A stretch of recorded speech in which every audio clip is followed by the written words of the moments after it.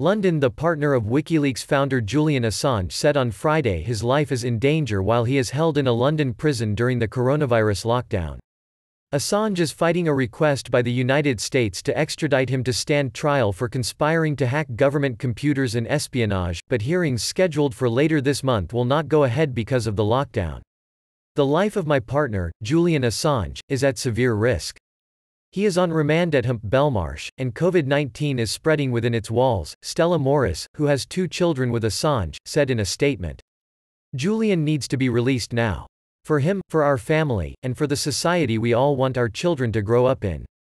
Morris, a lawyer, said last month that she met Assange in 2011 at the Ecuadorian embassy in London where he spent 7 years avoiding arrest by British police. Assange and WikiLeaks enraged the U.S. government a decade ago by publishing thousands of secret American documents. Assange's supporters see him as a champion of free speech exposing abuses of power and hypocrisy by Washington. The U.S. authorities say he is wanted not because he embarrassed them but because he endangered informants, dissidents and rights activists in several countries, including Iraq, Iran and Afghanistan by illegal actions.